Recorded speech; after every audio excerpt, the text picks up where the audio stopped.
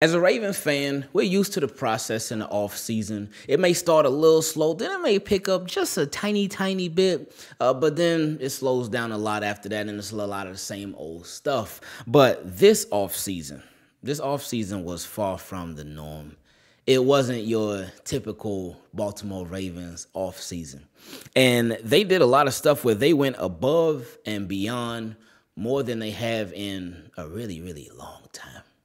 But to talk about exactly what they did and to talk about exactly some of the reasons why they may have done it, I couldn't do it alone. I had to bring on a very special guest to help me out. And you know just what I mean. You too, team, keep it clean. You see my boy, he like gotta made it. Well, that's my homie, ain't that right engraving. Team, keep it clean. Very special guest in the building. And before we get into the subject at hand, let me introduce you to DaKidGowie. First and foremost, appreciate you taking the time out of your busy schedule, out of your busy day to come join us over here. Team, keep it clean. But how'd you get started? Let everybody know what you do and how you got started doing. You do a lot of different stuff. Yeah. So first and foremost, I want to say I appreciate you having me on this show because I am a Team Keep It Clean member. I'm a subscriber and all that stuff. So big shout out to you. I always like to give you your flowers because you are the person that I go to when I want to hear opinions on Ravens news. But appreciate it. All that being said, basically my start came from way before people knew me. To be honest with you, when I was in high school, I was really indulged in YouTube. Every time I got home from school or whatever, I was always consuming YouTube and different things like that. And it got to a point to where I wanted to start creating content. So I flirted with it from here and there. And then eventually, way later, like a decade later, I end up blowing up from doing a LeBron James impersonation. That one. Talk about it's the, I did that video. It went crazy. It was on ESPN. It was everywhere. And after that, I was kind of just like, okay, like I got something here. And pretty much I put my foot into the ground and just kept running. So once again, that's pretty much how I got my start. And it's been cool to see it too, man. I remember before I knew who you were, I saw the LeBron James video. Yeah. And I'm like, man, this dude like spot on with his LeBron James impersonation, man. But how has it been? Because we see you work with the NFL, like doing stuff with the Ravens and whatnot. We see you work with the NBA. I've been seeing you getting the shoes sent out and all that. I'm like, oh man, Gowie moving, man. How has that experience been for you? Just to be like reaching those heights, man? To be honest with you, it's all surreal. Like even to this day, like I'm about maybe 5 years into it, like actually establishing a brand and actually building on top of that. So I'm about like 5 years in, and it's still surreal to this day. Just having the connections that I have. Basketball players who send me sneakers, like you just said, like the people like James Harden, Steph Curry, different things like that. And these are like top tier guys. Yeah. It's like, hold on. So it's really cool just having it because it's like, bro, like these are the type of situations that you dream about as a kid. Growing up, I wanted to actually be a sports journalist. So I ended up leaning into this sports journalistic lane, but it's through creating content. Right. So it's kind of just like not only am I fulfilling my dream, but I'm also getting the benefits of working with the NFL and the NBA. So if you would have asked me when I was younger, like, did I imagine doing this? I probably would have said I would hope to do it, but I never would have thought I'd actually be doing it. So, once again, it's a surreal feeling. Yeah. And now you're doing it. So for all these people, so they could see your stuff, see what you're working on, see what you've been doing. Let everybody know where they can find you at, whether Twitter, Instagram, YouTube, all that good stuff. Bet. So you can find me anywhere on any platform. It don't matter what you're looking for. It's at DaKidGowie. So that's DaKidGowie. Once again, DaKidGowie. I like to sound like those little lawyer commercials. Like if you're looking for a settlement, be sure to call. And I like to give it like that so people know what I'm talking about. All right, and I'll put everything down below in the description too to make it super easy for people. Even though you made it easy for everybody, I'm gonna make it even easier for them so they can find you. Now, you said you about 5 years in, right? Yeah. So is Eric DaCosta, and Eric DaCosta this offseason, he's done things quite differently than he's done the previous 5 years. And he's taking a much different approach, a much more aggressive approach. Now, I know you have been somebody that's been very adamant, been very outspoken when it's come to the Ravens' approach at the wide receiver position and how it's been and how it's impacted the team over the years, especially recent years, and how you feel like they should have always done more. How do you feel about this approach, how Eric DaCosta and them have handled things this offseason at the wide receiver position? Man, listen, this approach that EDC just had this offseason, I don't even know how to explain it. I'm just like, you know, that I'm fulfilled. The moment we landed OBJ, I was like, okay, we getting somewhere. And I just had my fingers crossed for Zay Flowers or Jackson Smith-Njigba. I was like, one of those two, just give me one of those guys, and you won't hear a peep out of me. So when we got Zay Flowers, I was like, oh yeah, like I'm done. You can get whoever you want. I don't care what corner you get. I don't care what contact you get. I got my guys, and that's what I'm ready to. I'm looking forward to that. So it's really cool though, because you kind of just see the gradual build. And I know that we gave them a lot of flack at the wide receiver position, but then you also look at our tight end position, and you know they beefed that up the year before. So you beef up the tight ends, and then you beef up the wide receiver room. It's just like Lamar really just has so many weapons, and they're all different type of players. And I think that's what I love most. It's not like the same type of caliber of wide receiver or the same type of caliber of tight end. Every single person has a unique thing that they bring to the team. And I think that's what really separates us from the rest of the NFL. And I think that's what makes us the most exciting. Now, what do you think prompted this change in the way that Eric DaCosta attacked the position this year? Lamar's contract. That's the way I look at it. I'm just like, bro, like you have a superstar quarterback. And when I say superstar, I'm not just talking about, you know, some guy that's glorified in Baltimore. Like we're talking about a guy who has ties to Florida, who pretty much like brought that bridge over. Because I don't know where it transpired from, but Florida has a very big Ravens fan base, and you're one of them. They do. So it's like, it's cool to see somebody, you know, connect that bridge, because it's like, oh, we have a quarterback from South Florida. So you have that going on. You got kids and baseball players from other countries wearing his jersey, and it's like, yo, we really have something here. So just to have that caliber of a player, when that's up in the air and you got to make sure he's satisfied, you gotta, you know, overdo or step out of your comfort zone and do what you need to do in order to keep him happy. So that's what it was. No, that's true. It's very important to keep Lamar Jackson happy, especially if you're going to be investing in Lamar Jackson. It's important to invest in him in more ways than one, and the Ravens definitely did that this offseason. Now, of course, we wish that this would have happened years ago, and they tried some different things and whatnot. They took some different swings. They took some safe swings and some risky swings. Most safe swings as far as the first round picks like a Hollywood Brown, Rashad Bateman. And then there was some like, well, you know what? I can't even really say risky swings, but just there's been a Deshaun Jackson, there's Bryant, there's a Sammy Watkins, there's a Seth Roberts, there's a Willie Snead, so DeMarcus Robinson. So solid guys, but yeah, you get it. But right now, where the Ravens are sitting at, Rashad Bateman, Odell Beckham Jr., Nelson Aguilar, Devin Duvernay,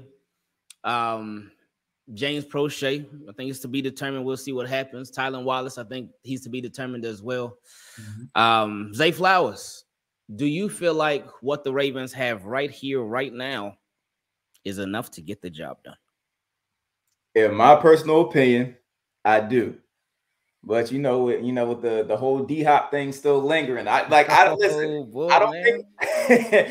think we're gonna make the move. I don't think we're gonna make the move. But you know, it's there. You know, it's there for the taking. But the current guys that we do have, I do believe that it's enough, because we just got to keep in mind what Lamar Jackson was capable of doing with the guys that he had. You know, the Seth Roberts, the Miles Boykins, the Hollywood Browns. And, you know, I liked Hollywood a lot. Like I'm a big guy on Hollywood. So it's like you kind of get your Hollywood in the Zay Flowers, but in a stockier form, more willing to take those tackles and just different type of things like that. So I just feel like the versatility, once again, of the wide receiver room really benefits us a lot.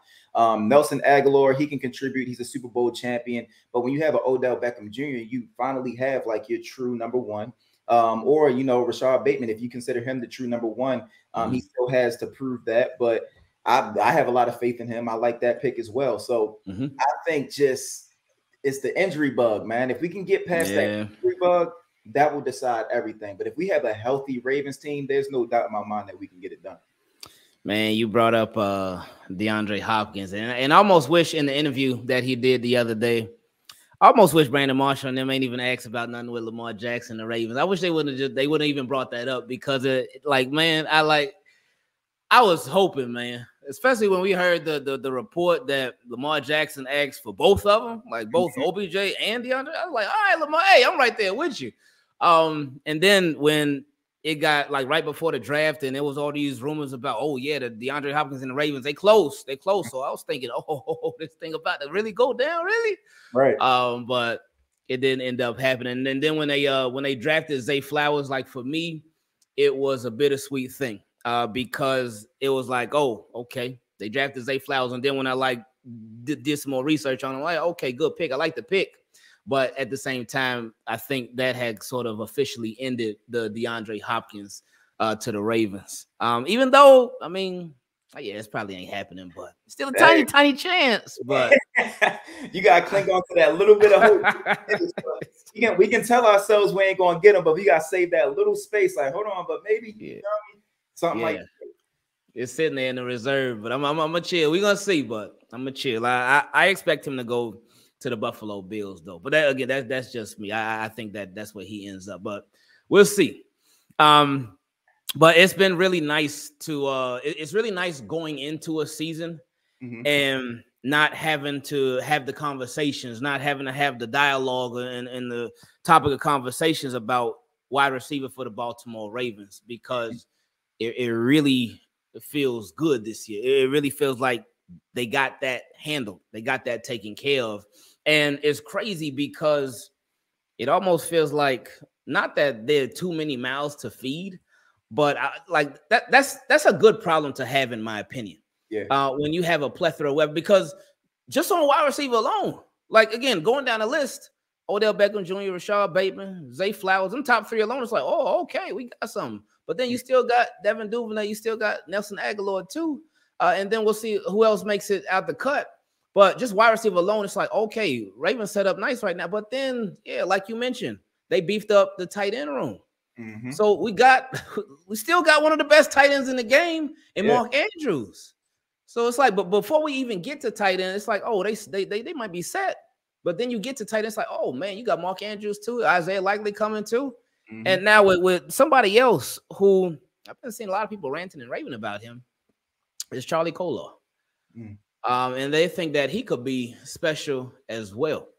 So we'll see what goes down with that. But as far as something that you brought up before, Lamar Jackson being happy, how do you think Lamar Jackson is feeling right now going into this season? To be honest with you, I feel like Lamar Jackson is ecstatic, but he's trying to keep it on the low. He's trying he's trying to play the humble card, like, oh yeah, this is cool. I got what nah, Lamar is excited because you look at the rosters that we had before, and I'm not going to say like Lamar was completely helpless, but there could have been room for more help for him, especially when it comes to the targets. And, we had the whole wide receiver conversation. So it's like now you're in a position, like you said, where you have so many mouths to feed. And that's a great problem to have. It's like, okay, like I got to feed Zay. I got to feed OBJ, but dang, Nelson right there. Oh, dang, dude is over here. I call him Diet Debo Samuel. So it's like, so you have all these different mouths to feed. And it's like, okay, like if somebody does happen to get hurt, knock on wood, you just got another replacement. It's really next man up, and it's a quality man that's stepping up. It's not just like you getting the bottom of the barrel and Ravens are going out here and getting somebody extremely past their prime. It's like, no, you have a young guy that's going to step in and be that next person up. So I think he's ecstatic, to be honest with you, between the contract, being the highest paid player in NFL history, having a wide receiver room, having a tight end room. You still got your backfield, new offensive coordinator. There's no reason why Lamar should even be humble right now. I'll be talking about that. So that's just me, though. Now, something that you mentioned earlier, which I really liked, you talked about the receivers and the different skill sets that they bring to the table. Yeah, which that's a beautiful thing, because that just makes it that much better. That gives you that many more options and different looks you can give to defenses. Now, speaking about looks that you're giving to defenses, how do you feel and what are you expecting from Ravens' new offensive coordinator, Todd Monken? To be honest with you, I expect to air it out this year. I really do expect to air it out. I think that obviously the run game will still be our bread and butter, but I think that in terms of actually drawing up great schemes, that's going to get us a lot of passing yards, that's going to get us down the field, kind of speed those drives up, I should say, not really waiting down to the play clock, trying to play the whole clock management thing.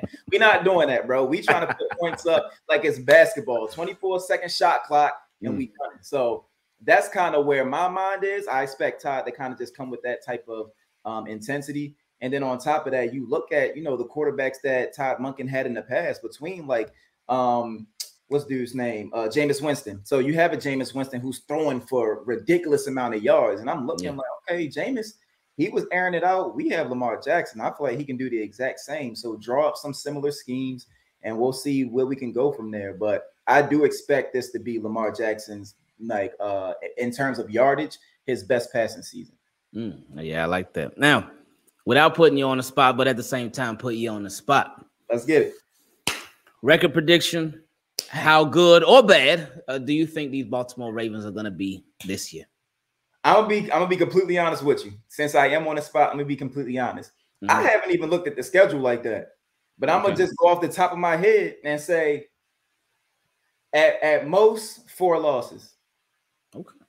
At the most 4 losses. I plan to be at maybe 10 games this year because I am going to some away games. I plan on pulling up to the Jacksonville game too. Okay.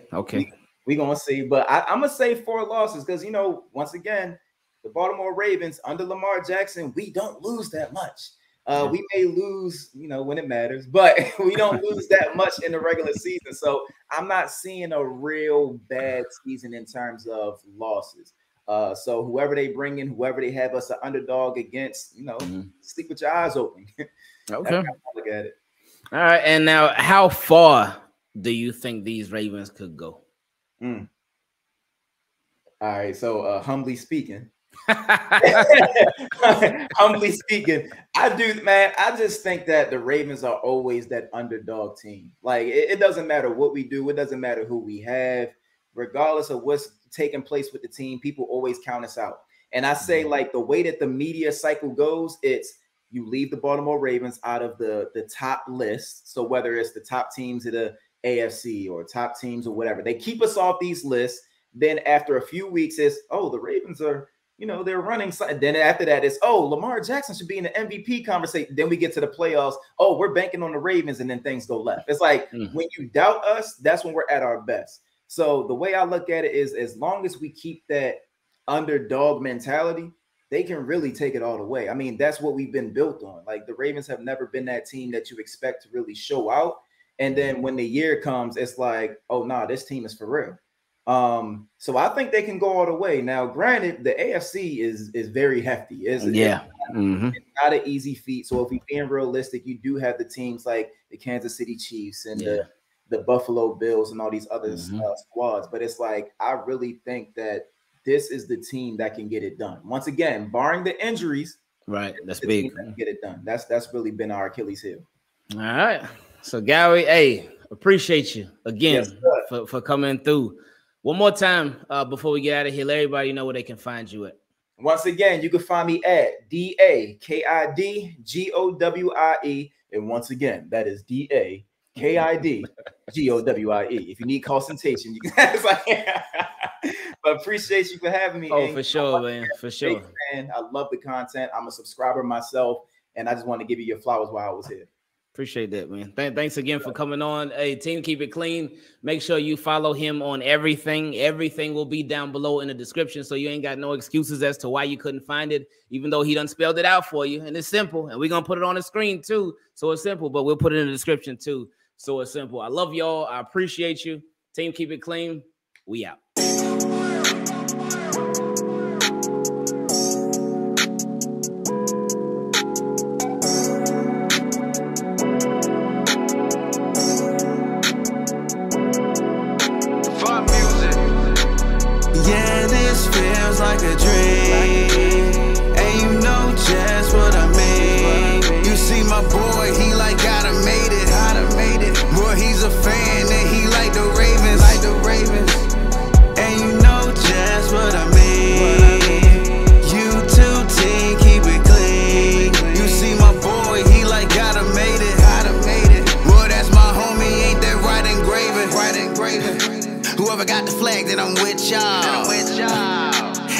lock you up, we playing football. I'm a fanatic. You see, we got the magic. Hey, yeah, my boys are savage and open challenge and Madden. Let's go. Make him rage quit, exit out the door.